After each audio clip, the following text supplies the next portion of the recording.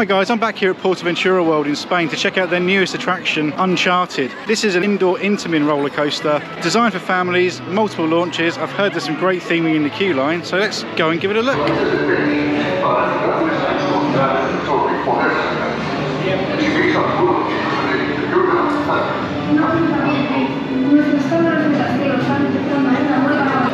So this is the weird sort of Tom Holland.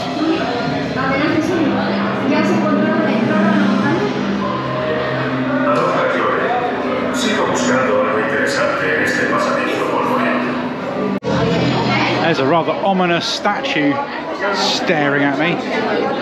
Maybe I've been cursed. Don't know if you can see them, but there's all kinds of spikes and skeletons hanging from the ceiling. It's very dark in here though.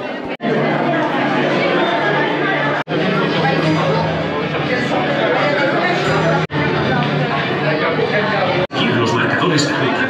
Parece que tenemos que entrar por el túnel a mi izquierda.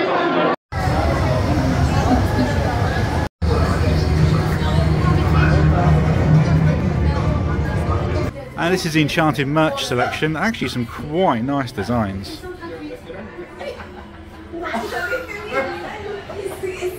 So Uncharted I thought was decent. The coaster hardware itself really solid, some good launches in there, some good elements.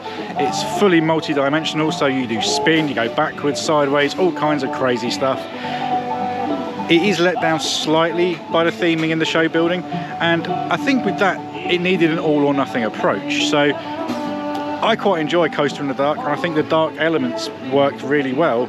The problem is when you have a bit of theming, you expect more of it. I almost feel as though the theming should have been left to the queue line, and then it should have been just a real dark coaster with maybe some fire effects and stuff like that. In terms of effects, in many ways this does feel like you've ordered The Mummy from Universal Studios on Wish or Temu, because the ride system's great, but it does feel like they've been let down by the effects a little. Whereas Mummy has a full ceiling of fire, this has a screen of fire, and the screens do let it down because it was very cartoony graphics, not particularly great definition. Yeah, I think those aspects really should have been improved upon. So in terms of the ride system, I think some fantastic elements in there. One of my favourites came right after the first screen section actually, where you level off and sit sideways on the track to watch the short video. You then go sideways down the drop, level out to face forwards as you hit the bottom, and then immediately go into a launch which sends you up a spike. You then stop and roll back down again. Really, really mad element there, and probably my favourite part of the ride. I love an indoor coaster, and I think there were some good forceful bits. Certainly there was a lot of reaction from the people on the train that I was on, lots of screams and whoops and whatnot. So overall I think Uncharted is a good addition to PortAventura World. It offers something completely different to the rest of the resort. It offers a much more family focused roller coaster when many of the ones here are kind of more geared towards thrill seekers. It demonstrates something else that Intamin can do really well with these multi-dimension kind of 4 across coasters. Yeah, good addition, not a perfect addition, but certainly a welcome one.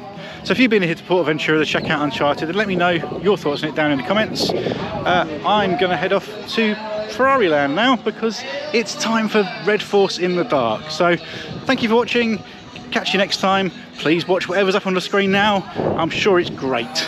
Bye!